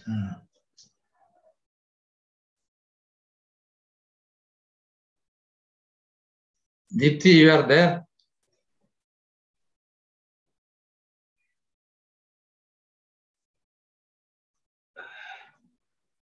Hello. Yeah. There is a power shutdown at her place. Oh. So you can read from, or if you want any help, you can ask Rachel to help you. Yeah. Rachel is Okay. Mrs. Rachel, you are there? I think I will, till Deepthi comes back, I will try to read from the, still have operational hypersonic cruise missile. Hypersonic cruise missiles are there. Somebody is asking why we can't have hypersonic cruise missiles. Okay, I think I have to go from the bottom perhaps. I don't know how to go. There is a very interesting question. Please tell me, One person has asked. Ah. Which is more dangerous, a plane hitting a bird or a bird hitting a plane? Both are this is like the mechanism of generating lift. Whether you fly through the still air or the air flows past you, it's both are one and the same. So both are equally dangerous. Plane, a bird entering a plane, can destroy and damage the flight. It will be end of the flight. So it's an extremely dangerous situation. That's why people try to clear the airport surroundings. They try to maintain it bird free, but still we have bird hits. Okay. Essentially what it does, when it enters a jet engine, actually it damages the blades.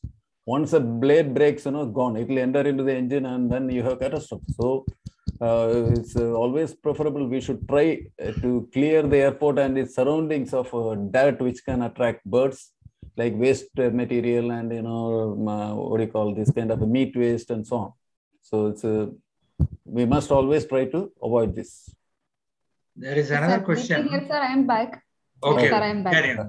Okay, thank Sorry, you. Yes, sir.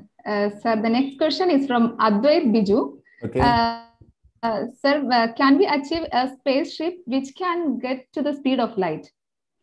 No, I don't think so. I don't think presently we are not even reaching, perhaps we are now in 0.000 something of speed of light. Because, the speed of light, as you know, is typically roughly around 3 lakh kilometer per second. And we are now, so far I've been talking about hypersonic planes, which is around, 5 times the speed of sound, 6 times. So 6 into 330, 1,800 meters per second and so on. So it's nowhere. We are in a negligible fraction of the speed of sound. Presently, we do not have any propulsion means which will take you anywhere near the speed of light. No. Yes, sir. Thank you. The next question is from Sunny Abraham Matthew. Sir, can Rafale and other fighter jets can be artificial intelligent like the drones? Yeah, perhaps you can do that. Perhaps you can do that. But then there are different classes. Either you have a pilot or you don't have a pilot. The greatest advantage of a human being there, he takes real-time decisions and the human presence matters all the time. Whereas a drone will be programmed, artificial intelligence or whatever you call it, it's all pre-programmed and it will react in a planned or a programmed way. Whereas a pilot sitting there reacts as per the situation. That makes all the difference in a situation. When you have to be a fast reflex and in a lightning speed decision-making situation, the presence of a trained and experienced pilot makes all the difference. So I don't think a drone can ever replace a pilot. But then if a pilot's life can be definitely saved on occasions by in a spy plane or bombers and so on, you can use artificial intelligence-based drones. Yes. Yes, sir. Abhimanyu Anand want to know, can you give some example of technologies which arise in military? Pardon me? Can you please repeat that question? Yes, sir. Some examples of technologies which arise in the military. Which has come out of the military program. Much of that, almost everything, almost every technology in the aircraft industry, all these fighter planes are, defense actually consumes the whole aircraft industry.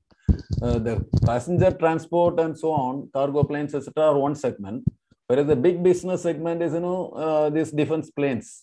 So you can see each one of these planes will cost you thousands of crores. Each a plane like this, Rafale cost you around 1,500 crores, I think, one plane. So you can imagine the kind of industry and the amount of investment, etc., etc. All developments, all R&D will be there in how to improve the performance of these military planes. So the spin-offs actually go into civilians at times, but major R&D, everything takes place parallelly in military industry also. So the defense planes, all these planes like the spy planes, fighters, bombers, etc., a lot of them are actually for defense. So huge amount of development takes place in the defense area. There was a very interesting question. What happens to the aircraft when it reaches the Bermuda Triangle? I saw it somewhere. Okay. Now, I think I can understand from you people that you are all very good readers. I am very sure that, you would have read books about Bermuda Triangle. And I also recall reading some books on the Bermuda Triangle, which is a mysterious, triangle, and where ships disappear, where planes disappear, and so on. Unfortunately, people have tried to analyze with the data. Thorough analysis does not indicate the existence of even a Bermuda Triangle. So, unfortunately, we have to, we have to conclude that maybe nothing much happens at Bermuda Triangle. It's all hype. Deepthi, carry on. I just. Yes, sir. Next question: can a plane speed be increased by adding more engine? You can to some extent. Yes, you can to extent. Yes, see, in an aeroplane, it's all a compromise. When you design an aeroplane, it's 100% compromise. You have to give something and take something. Okay.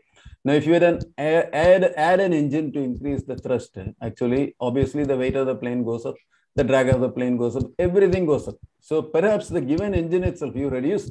So in an aircraft industry, like the space industry, we always try to minimize weight, minimize drag. These are the two mantras which you live by. So, you'd like to increase the power of the engine. Definitely, you give an engine, you try to increase the power rather than add another engine. And meanwhile, try to reduce the weight of the aeroplane and reduce the drag of the aeroplane. So that's what would be the better solution rather than go on blindly adding more and more engines, because each engine is actually adding huge amount of weight to the plane. And power plant, and then the engine has a good amount of drag and so on and so forth. So it will be better if you increase the capability of the existing engine and then reduce the drag of the plane. Yes, sir. Yeah. So Daniel Matthew is asking, what fuel source, in your opinion, has the most potential in the future for aircraft travel? Fuel source. Yes. Yeah, fuel source, as I was telling you, aircraft industry presently generates about 5% of the greenhouse gases. So, unfortunately now these are, fortunately, whatever it is, this COVID has actually slowed down the aviation industry like anything. But before the COVID came, aviation industry was supposed to grow by leaps and bounds. A huge amount of growth was projected.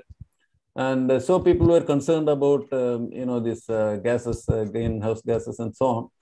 That's why we had to definitely no other choice but to go for alternate fuel. Either use solar power or use some electric power or use hydrogen as a fuel and so on. And you would have seen that even, many of you will be knowing our Greta Thunberg.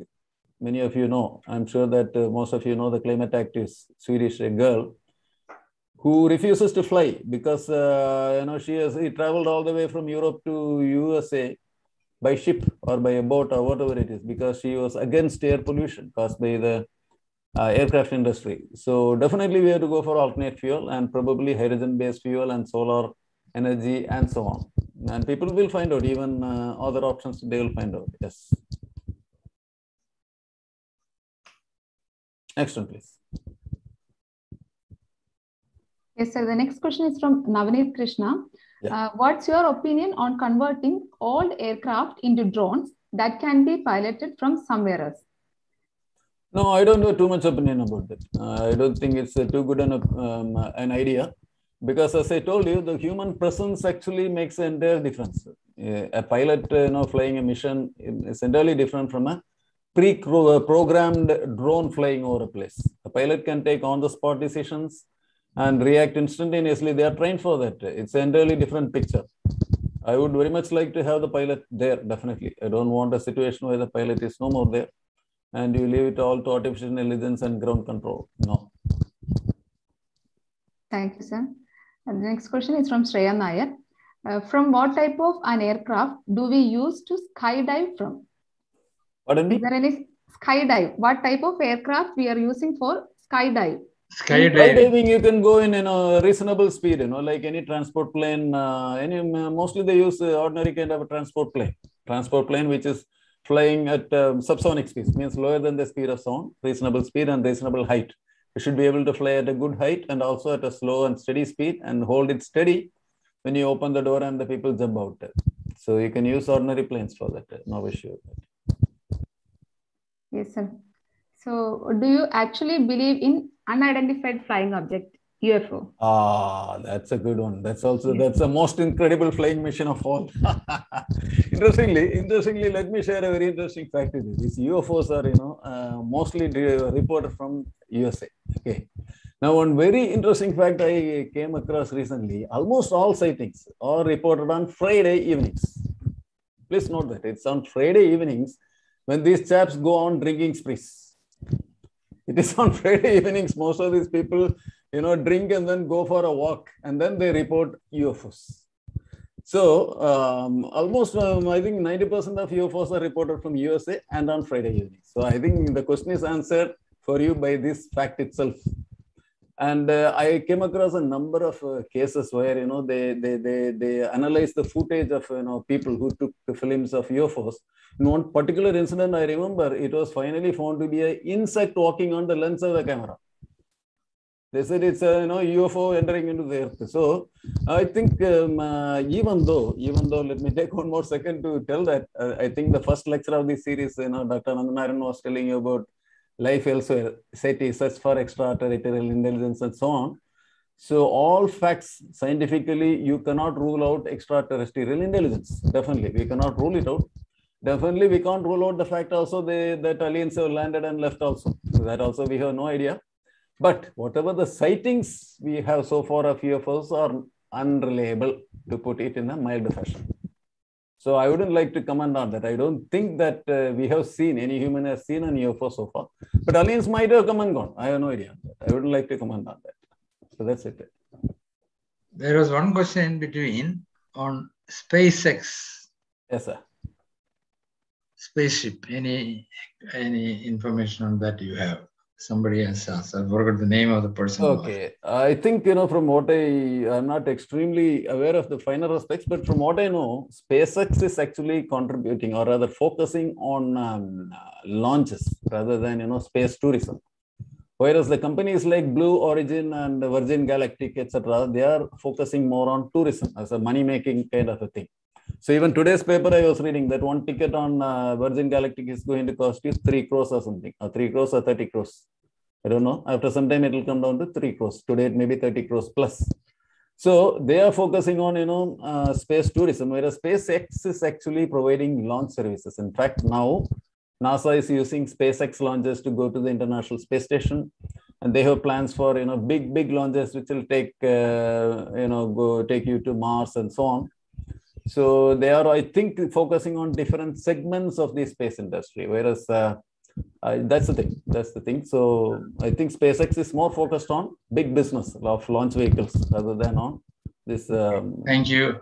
Carry on, Dr. Deepthi. Yes, sir. How much weight a jet can take? How much weight? Yes. It can take any weight. As I was telling you, I was showing you a picture of that Russian Mrigya AN-225. It has a lifting capability. It takes off at a weight of 640 tons.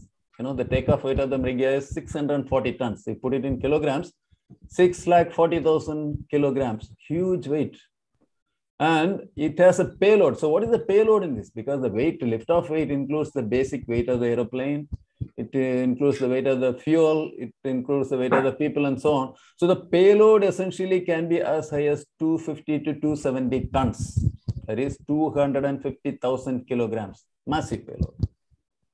That is as of now, the record is actually with the Russian AN-225. Takeoff weight, maximum takeoff weight of 640 tons and the payload weight of around 250 to 270 tons. Yes, sir. The next question is from Keshav. Trains like Hyperloop and Maglev are in development. How could this affect on airline industry? Okay, that's nice. Actually, perhaps in the long term, it will definitely have an impact because, see, as you know, so far the main airlines are operating between big cities. say like say Trivandrum to Chennai or Trivandrum to Bombay and so on. So there is a plan to have corollary, smaller airlines operating between smaller cities. For example, Trivandrum and say Ernakulam to maybe like this. Airlines are dedicated. They will be using smaller planes, propeller planes, turboprops, etc., which will be operating in the short ranges. And maybe this will be no more in need if you go for very high-speed trains between these places, because a train can carry many more passengers. And if you have Hyperloop or if you have levitation or whatever it is between, say, Trivandrum and Ernakulam and cut the travel time by 1/4, I think that will be definitely preferred rather than going by air between a short distance, like say Trivandrum to Ernakulam, because you have to board, you have to take off, you have to land, clear this thing, that thing, all those things. The overall travel time will be much shorter, perhaps, if you use one of these advanced, means of locomotion like Hyperloop or levitation and so on. So it will have some impact. Yes. Please go ahead. Next one, please. Yes, sir. Next question is from Jaswin. Why our phone? We are requested to switch off our phone while traveling on plane.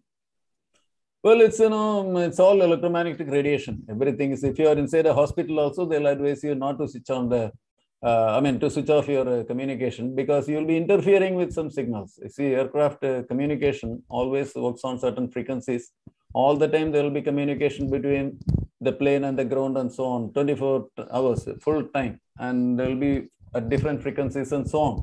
So I don't think we should have any kind of a thing which is going to interfere with that communication. If there is any means of interference with that communication, it should be avoided. In fact, I always feel people should be forced to switch off their mobiles. I find that when you go on a flight many times, even though repeatedly they warn that you please switch off the mobiles, people continue to use them. I feel it's very sad that people cannot follow such a simple discipline. It should be switched off when they say. If they really say, maybe some of the communication may be proof.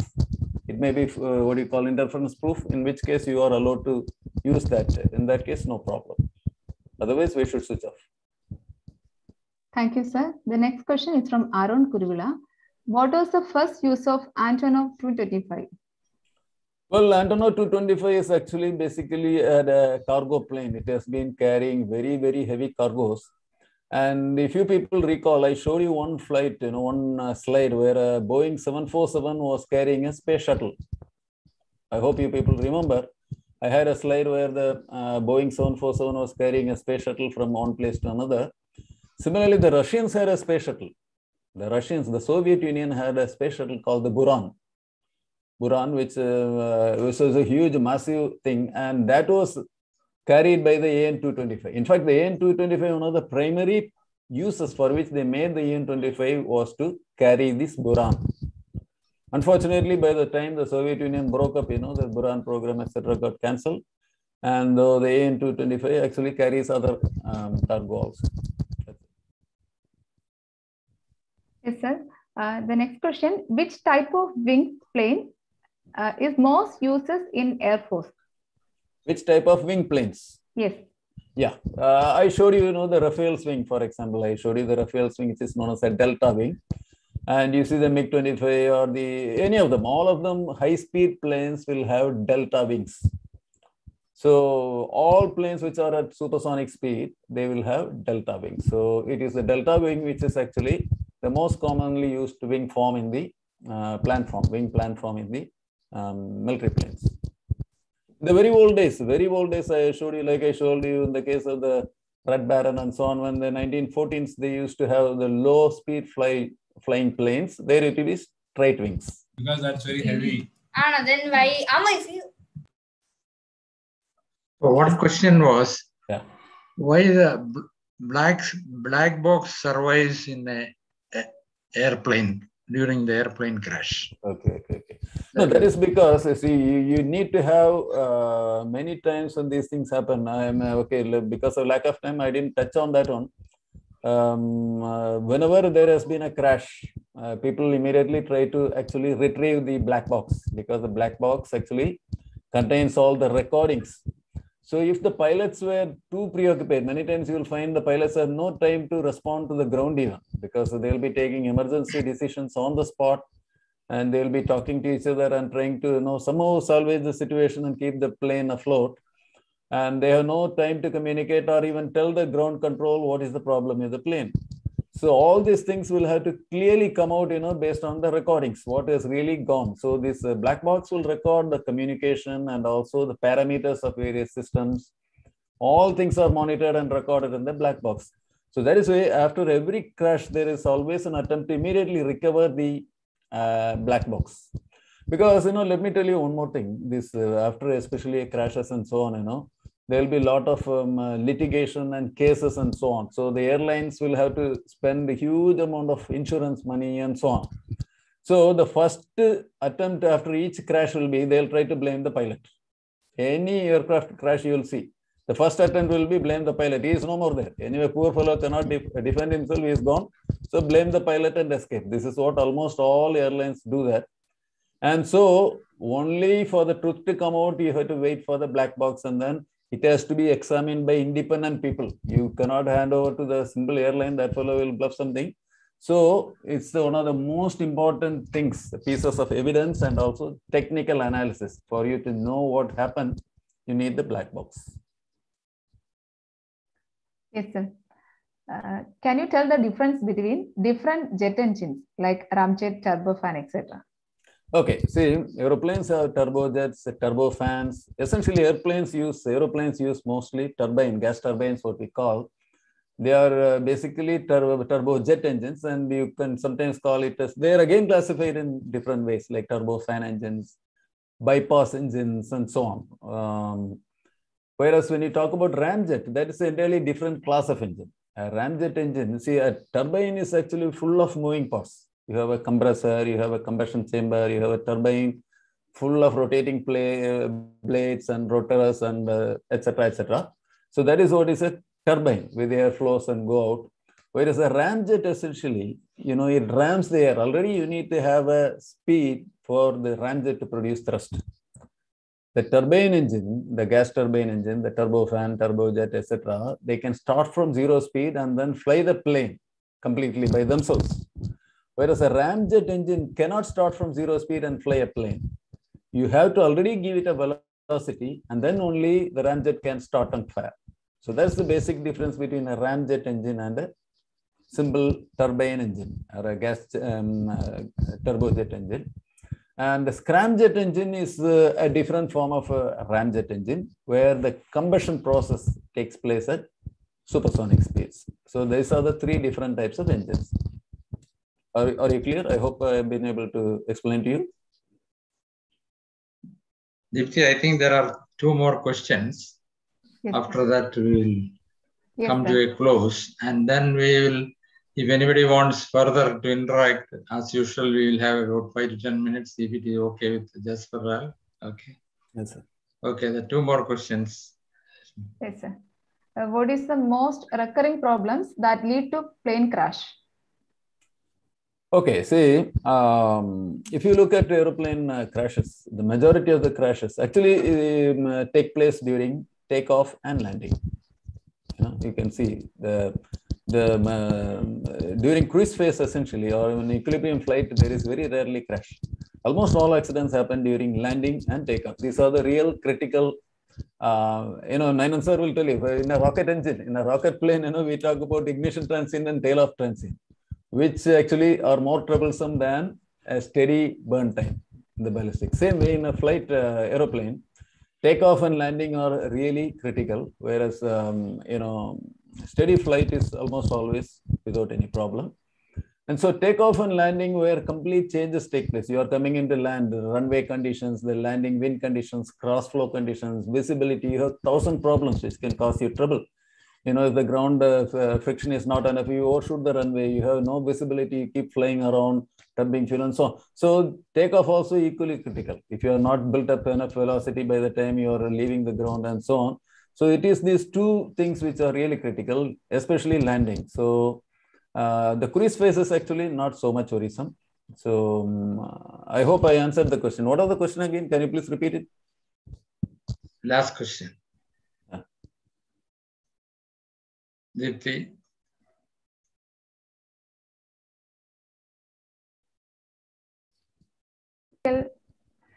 What is the most recurring problem which lead to plane crash? Yeah, as I told you, so it is the landing time only. Landing is the phase which actually, I think, even more than takeoff, landing is the time where you have more crashes in crash landing and so on. So I think it is either poor visibility or weather conditions and so on. Mostly it must be that problem only. I think so. I think it is weather conditions and visibility and so on. Yes, sir. The last question. Yes. Okay. Oh. Yeah, okay. Last question. Anyway, you raised that last question. You complete that. What is your opinion on flying cars? Flying car. Flying cars. Flying Yeah, that's nice. Yeah, I recently saw some videos of the flying cars. It's nice. It looks good, and I don't know how far practical it is, but it looks good. It looks. I think probably I think in the James Bond movies of 1960s they would have used flying cars. I have no idea. If you watch the 007, 007 movies, you might find flying cars. But nowadays they are taking it more seriously. And another thing which I found equally interesting was this jetpacks. People are now individually you can fly using jetpacks. Balancing will be a problem till you catch it, but then you can fly using jetpacks. So these flying cars, jetpacks, etc., are definitely good developments, and we have to wait to see how they come up in the future. Okay. Okay, Jasperlal, it was a wonderful lecture. So we will continue. Now over to our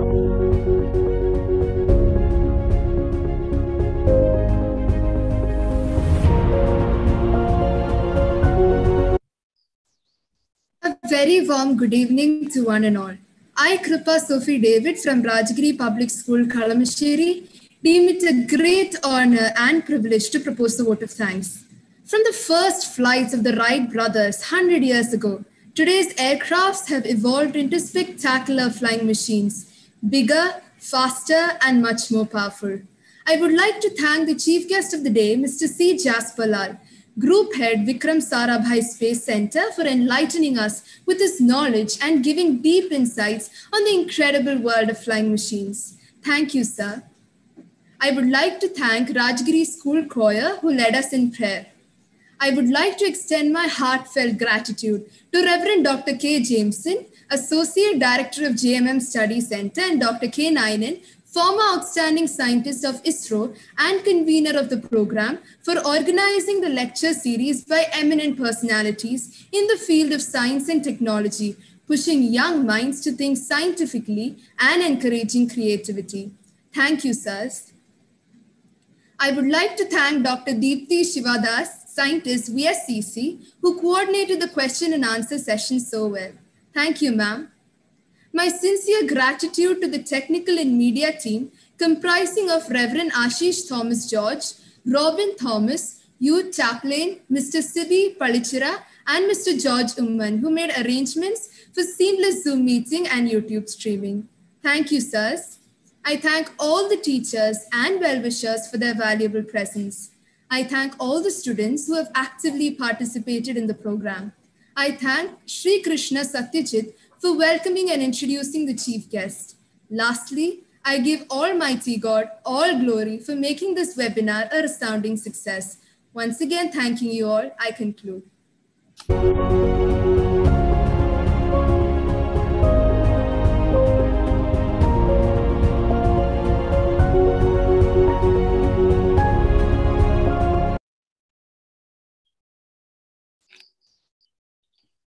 Once again, on behalf of JMM Study Center, let me extend our thanks to Jasperlal sir for the wonderful lecture. Literally, you have lifted us to the world of flying machines. Very informative. It was very incredible. Thank you, sir, once again. Thank you. Thank you very much. The Rajagiri Public School, Kalamasheri, has been the host of this program today. Special thanks to the principal, Father Kachapalli, Meena Nair teacher, and all the teaching staff and the students, those who have actively participated in this program. Special thanks to Sri Krishna Satyajit and Kripa Sophie David for your welcome and vote of thanks notes. Let me especially thank Reverend D. Sunil and Reverend Arun Thomas Achan for their valuable praise and presence in this session. Special thanks goes to the convener of this program, Dr. K. Nanansa, Dr. Deepthi, and all the technical teams for making this program a wonderful one. Our next session will be coming Friday, which will be led by Dr. Kunjariappi Isaac, the former Vice Chancellor of KTU and the Director of SIME Kochi. He will be dealing the topic, creativity and innovation. So see you next week. God bless us all. Now,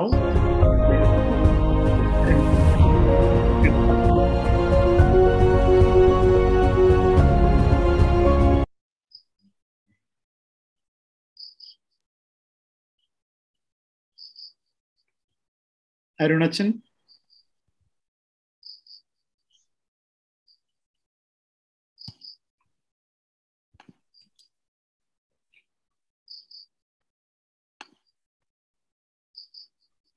Achan, please. Acha audible alla.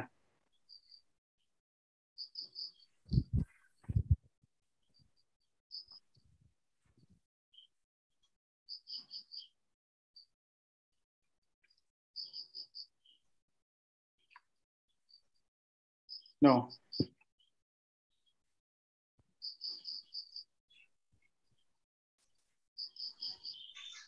Unmute ചെയ്താൽ മതി.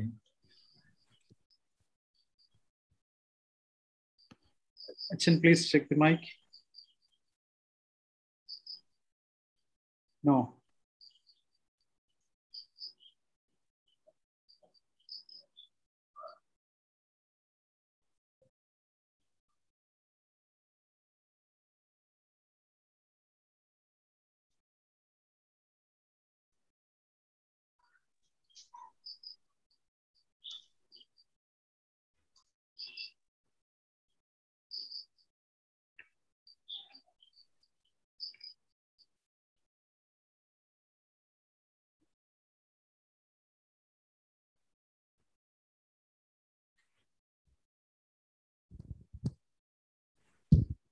അച്ഛാ വേറൊരു ഡിവൈസും join ചെയ്യുമോ?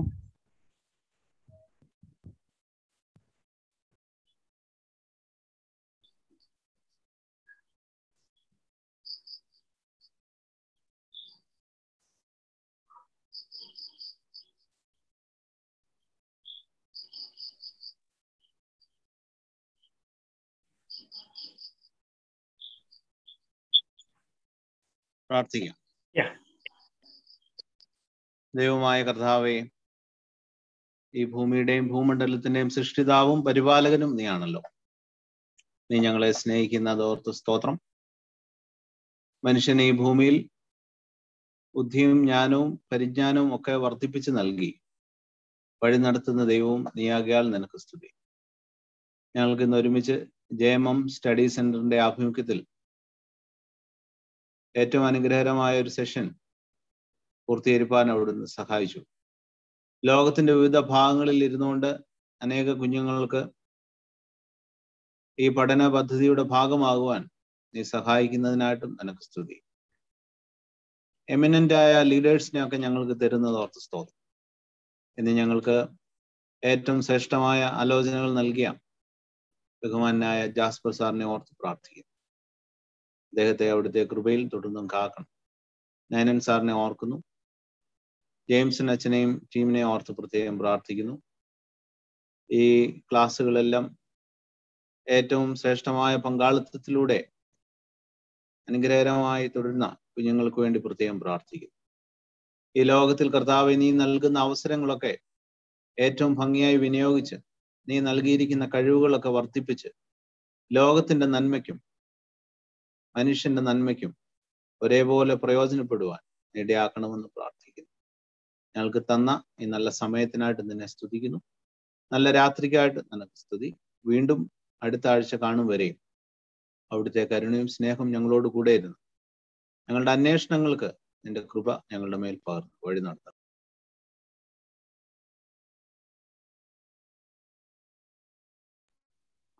ത്രിയേക ദൈവത്തിന്റെ കൃപയും അനുഗ്രഹങ്ങളും സ്വർഗീയ വാഴ്വുകളും നാം എല്ലാവരോടും കൂടെ നമ്മുടെ പഠനത്തോടുകൂടെ ജയമം സെന്ററിന്റെ പ്രവർത്തനങ്ങളോടുകൂടി.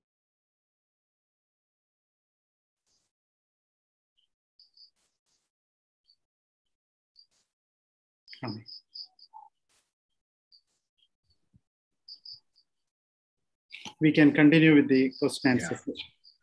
Okay, so as usual, I request that be disciplined as asking questions.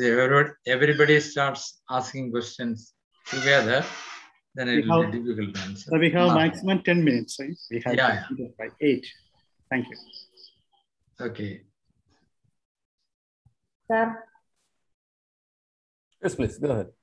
Sir, good evening. I am Milan Abraham Varghese. Good evening to you, please. Sir, what will the pilots do when the jet is going to explode?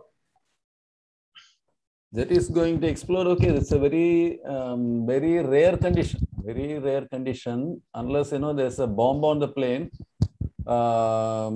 If there's many times you have seen, of course, occasionally you have seen that people put bombs on the plane.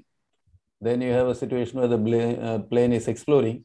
The only other time, or people, they are shot down from the ground. Many times you see, recently you found it, over somewhere in, we have seen that planes were getting shot down from the ground missiles. Apart from that, normally they don't explode. Many times planes do catch fire. Suppose there's an engine complaint and all that thing, they may catch fire. So it is entirely different from catching fire and exploding. In catching fire, people do have some time for reaction. Whereas if it is attacked by a missile or exploding by a bomb on board and so on, the reaction time for the pilots is very less. So usually if there's engine fire and so on, they have a set procedure to be followed. These pilots are all usually extremely well trained, and they'll have written down procedure, checklist based procedures which they will follow and try to safely land the plane. So there's a clear difference between explosion and also a fire on the plane. Okay. Entirely different thing. So in the case of fire, they get time for reacting and planning. So there was a Devasagar Patil raised the hand. Yes, you can ask the question if you are there. Otherwise, the next person. Okay. Sir, I am Rohan Devasya Ranjit. What happens when the pilot ejects and the parachute doesn't deploy? Gone. Gone. Poor fellow is gone. Nothing much to say. Nothing much can be done. If the pilot ejects and the parachute doesn't deploy, God save him. That's all. Nothing else. Nothing else can be done. Navadita Krishna, please. Sir, I have two questions about Hindustan Aeronautics Limited. Yeah. The first one is, we have been building fighters, we have been building helicopters, we have been building very high-end machines. But why can't we focus on something that may fit the civilian market, say some civilian aircraft? Also, my second question is, we have been building this Russian aircraft in our own land. In India, we have been building with the help of HAL. If Russia one day ceases to supply parts, can we build the aircraft by ourselves in HAL? We have the full technology transfer and everything. Okay, see, in most of these technology transfers, something will be held back by the original country. Some things will be held back by the original country. I was, for example, explain to you people about the MiG-25 plane, which is one of the greatest planes, easily one of the best planes ever. And, we have used it continuously till around 2004 or 5. And we would have still liked to use it because we don't have anything to replace MiG-25. But then we were forced to stop because Russia stopped production. The Russians have gone on to other things and they ceased production by around 2004 or 5. And so we had no way of getting spare parts because some of these components, the technology will not be given. Some of the, especially engine components, things will be still held back by the original company or the country. They will only a certain percentage. So much of the other things will be transferred, whereas certain critical elements, they will hold back. So without that, you will not be able to do much. So I think that's the thing. If suppose there are on the other hand, maybe MiG-21 and things like that, which are completely transferred over the last 30, 40 years, which we are making ourselves totally, which we can continue, which may not be technologically a threat at all to other countries. Suppose now Russia hands over everything. It's outdated plane. MiG-21, for example, is outdated. So by transferring totally 100%, nobody is under any, the original developer has nothing to lose. So they may transfer. On the other hand, with top class planes, nobody will transfer the 100% of the technology. So that answers, I think, one part of your question. And the second part of your question about the transport plane, you are even military plane. Again, the military plane, I'm not sure about 100% technology transfer. Suppose you were asking about the Sukhoi 30 and other planes like that. I don't know whether the 100% components are made in-house. I doubt very much. I'm sure that some of the critical engine elements will be supplied by the Russians themselves. And so we'll be still dependent on them for the later planes. When this plane, another 20 years down the line, when this becomes outdated, they may give you everything. By that time, there'll be far better planes. So that is one thing. Second thing, an aircraft development takes 20 years minimum. Suppose you are talking about, Airbus, Boeing, all these people start developing an airplane 20 years in advance at least. It takes 15 to 20 years minimum for you to bring it to flight. And then market conditions keep on changing. Airbus A380, for example, I showed you A380, which is the largest passenger plane flying today. About 20 years back when they started this plane, they thought there will be a huge market for that. Today they find there is no market. They closed down the production. Believe it or not, Airbus A380 production is stopped now because there are no takers. Each plane must be costing thousands and thousands of crores. So this is all a very fluidic situation where investment is a high risk. The R&D, technology, competition, etc. are top class, cutting edge. And there is no way for you, no time is given you for developing and playing. Either you buy the thing and survive. So once you have started lagging here, we are continuing to lag only. There is very little scope for us to catch up. And especially again in the military, there is one more aspect, these are all big business, huge business. So most countries will try to pressurize you to buy their products. You can see USA, for example, when they enter into an agreement with a country, they'll try to dump, many aircraft and, so many defense equipment on them, on the third world country. They don't want you to develop. So these are all things which inhibit, especially the lead time and the technology involved. Already, for example, if you go for an engine development, it will take you 20, 25 years to develop and perfect an engine. So by the time you start from scratch now and develop an engine, you are totally outdated. You have no time. Already there are 10 new planes in the field by that time. So it's a kind of a vicious cycle, which is actually, holding us in this problem. This is a fortunate situation. Okay, thank you. I think that question was from a parent or a okay, good. person. I could understand that. Parents are also welcome. Very nice. In this session. Student actually. Okay, good. Okay. See, we have another 2 minutes to close. Okay. Sir. Yes, please. Sir, I'm Milan. I have one more doubt. Please. Sir, will a country copy a jet's design and make it in their country? Is it banned? No, all the time espionage, what you call espionage or spying takes place for stealing the designs. Companies spy on companies. The countries spy on countries because this is a huge business. So all the time one has to guard oneself without losing. If the design is chosen or design is stolen, then they can definitely make it. For example, I was telling you about the supersonic transport. The Concorde and the Russian equivalent, Tu-144, both accuse each other of copying. They look identical. You go back and see the net, you compare both these planes, they look identical. Russians accuse the Europeans of stealing their design and Europeans accuse Russians of stealing their design. So we have no idea who stole what or independently they develop. But these kind of things happen all the time. You have to safeguard your design. Otherwise, somebody will steal it and then, no qualms on this. No morals. It's business. Thank you, sir. Okay, thank you, Jasperlal. It was a really wonderful Thank you, session. sir. Thank you. Your lecture. Very